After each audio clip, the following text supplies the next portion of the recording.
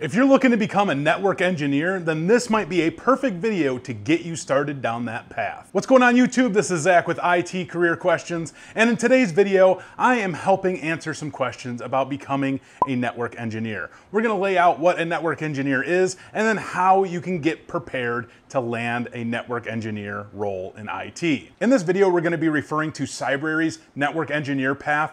They have their Insider Pro track, which lays out this entire career path for you. And with that, you get access to all their courses for their network engineering path. So it really guides you step by step on what you need to do, what you need to take, and the skills that are required. And this video is sponsored by Cybrary, so make sure you guys check out the link in the description below. Use the coupon code ITCQ50 to save 50% off of this premium membership access so you can get into the Insider Pro and go through their career path as well. So it's really important to kind of define what a network engineer is. And here are some of the responsibilities that you would see a network engineer could potentially have. You'll administer, maintain, develop computer networks and related computer areas such as hardware, system software, application software, and configurations. Protect the security of hardware, software, and data by establishing, coordinating, and implementing network security procedures. Perform data backups and disaster recovery operations when necessary. Order and replace defective or outdated hardware components when necessary. Monitor system performance in order to determine when adjustments are necessary.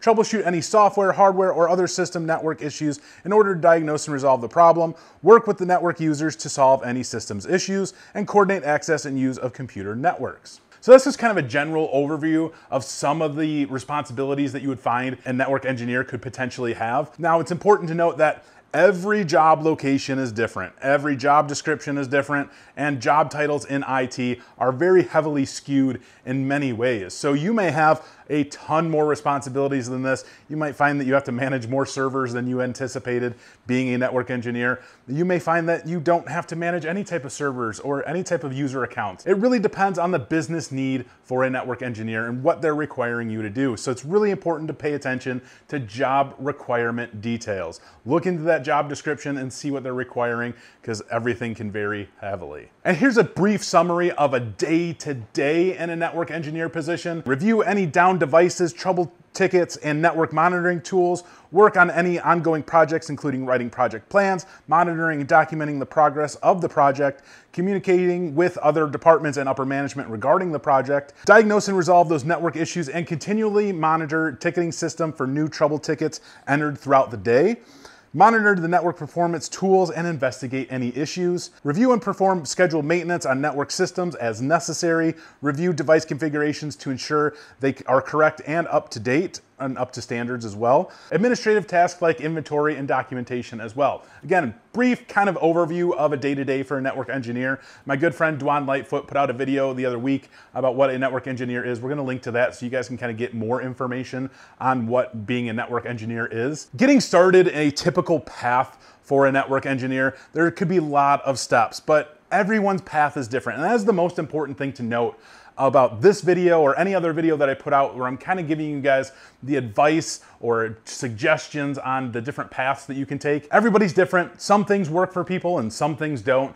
But a typical path that you would find to get into a network engineer position would be starting at your entry-level type of roles. And then as you're kind of grasping what an entry-level role in an IT enterprise is, you can then start to develop and learn the skills that it takes to become a junior network administrator and then get to that network engineering position. Again, it's important to note, everybody's path's different. You can go from an entry level all the way to network engineer. It really depends on the skills that you have, certifications, and really that overall experience that you've gained working in the field thus far. The path to network engineering has some foundations, and that starts with the Network Plus, VMware certifications, Linux certifications, and of course, Cisco's CCNA. These are the foundational certifications that you would really need or really require to become a network engineer or any networking type of position in the IT field. These certifications here will greatly help you get to where you want to be. So here's some of what is involved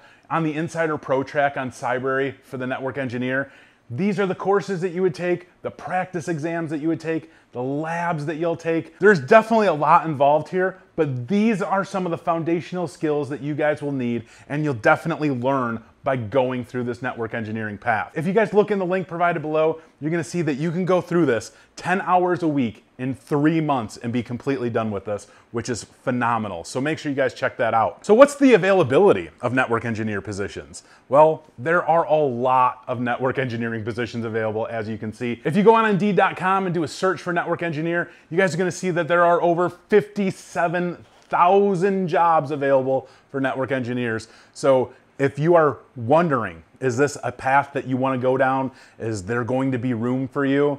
I mean, this clearly shows there's definitely some availability for you guys who are looking to go down this path. Show me the money. I can't really do a good Jerry Maguire impersonation here, but salary ranges can vary very heavily based on a few things here, like your location, so where you're at in the world. Different areas will pay more money. If you're in a higher populated area, you may find that some network engineer positions pay a lot more money than a network engineer position in a rural area. So there's definitely a lot of variety here. The other thing is some businesses will put more value into a network engineer and they may pay you more. Some, they may not, so you might make less. It really depends on what that business need is and how much weight they really put into that position. And lastly here, your experience and your certifications will definitely play a big role in how much money you're making. If you have a couple years of experience working in IT, working in a junior networking position, as you move into a network engineer position, utilizing that experience can definitely help get you more money. And on Cybrary, they have this listed here, network engineering estimated salary, $38,000 to $99,000, and that's from payscale.com. So again, there's a large variety there, and again, that weighs very heavily on these factors that we've listed. And to be quite honest with you, I know network engineers who make well into the 6 figures. So that scale right there is a little bit off in my opinion, but when you guys are looking for network engineer positions, make sure you pay attention to the area that it's in and how large that business is that you're applying for, because that will have some weight into what that salary is. So what are you guys waiting for? Start your journey. Go over and join Cybrary.it. Link is in the description below. You can go through the entire network engineer path in 3 months. So if this is the path that you're looking to take, I welcome you on your journey. I encourage you in your journey, and good luck to you. Use the coupon code ITCQ50, save 50% off your premium membership over there at Cybrary to get access to the Insider Pro Track, and good luck. That's all I got for you guys in today's video. As always, take it easy.